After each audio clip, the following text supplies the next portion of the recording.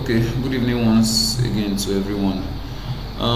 Someone requested for how to do columns like this on Archicad. I hope this image is very clear. Okay, I'll be referencing it while I produce it, and please, I would not spend too much time on this. I want to focus on the base, the column itself, and then the top, and I'm going to ignore the rest of the design. To do that, first things first, I am going to first things first, I'm going to start with that base. I'm going to create a profile, so I'm going to select the profile manager and select edit, and then I start to sketch out the profile. So I'm going to have this go in this direction, say about 100 millimeters, and then come up by an inch, 25, and then go in by 50, come up by 25 once again, go in by 25 once again, then up by 750. I said up, I went down. 750. Okay, and then I am going to go in this direction by 1.5 meters. I think I have done a bit too much. Okay, so I'm also going to take this, duplicate it, and create the copy to land here, trim this off, and I'm going to mirror these to the top. Please take note that what I'm doing right now is just an approximation. It's not supposed to be like exactly what you have there in the image, because I don't have the dimensions for that. Alright, so I'm going to fill this in, and I'm going to set the material that I'm filling it in to be a filler, a generic internal filler, and I'm going to save it with beams rather than walls, and say save. So I can call this base.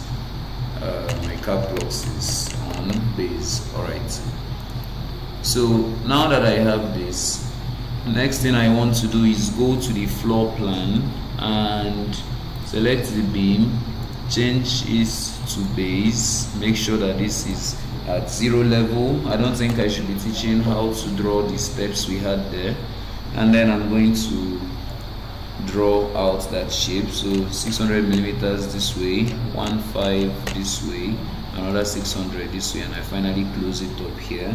Then I'm going to duplicate this, and I'm going to send this one to be some 7.5 meters away, that's 7.5 meters rather.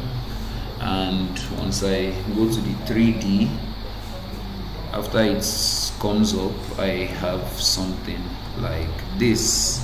So I said it's not like exact, but really close. Observe that it's hollow here, and we are supposed to fill that.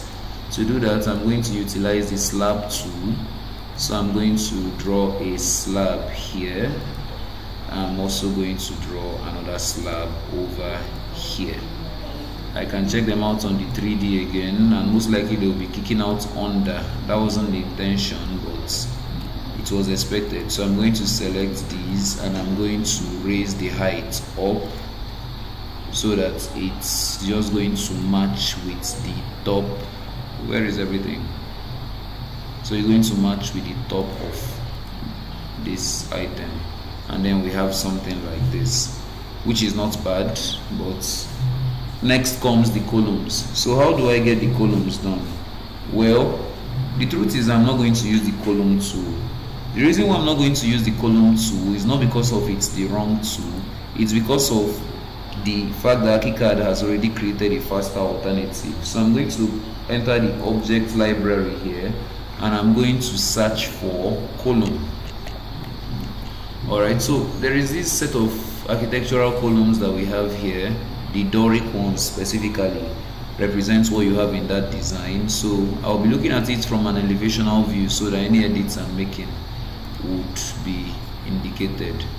I could rather use this than the Doric. The reason is because there's no room to change any dimensions as opposed to working with this. So I'm still choosing the Doric ornamental rather than the Tuscan, which you would see appears differently, and then the Ionic, which you can also see appears differently. So we are staying with the Doric column. Then I don't want any fluting. The fluting is these lines we see on the body of the column. I don't want that. I don't want an entasis as well. What that is basically the fact that it's gradually going to, what's the word, like change direction somewhere along its height. You can observe that from these previews if you look at them closely. So I also don't want another base. I don't want a pedestal because, okay, I can think I can have a base but no pedestal. The primary reason for that being that I already made a base earlier. So I said this was going to go out. Alright, so for the placement, you need to verify if it's something that will be freestanding or if it's going to be in a corner or just on a wall or partially cut. For the number of facets, I'm going to take this to like 60. Now, I might be wondering, what does that do? Well, I'll drop it at 4 first of all. And when I drop it at 4 and I click OK and place it here, we see a circle. And as I said, this is still very much editable. And when we come over here, where is it? Is it on? Okay, it's on a hidden layer. The layer I had named fire for the previous video. Alright, so now you can see that what we have here is actually a square.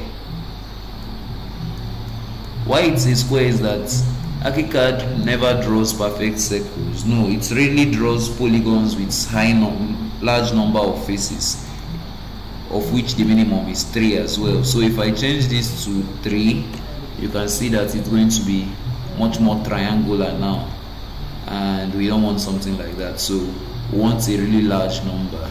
I think 36 will be okay. The larger it is, the more processing power it takes from your PC as well.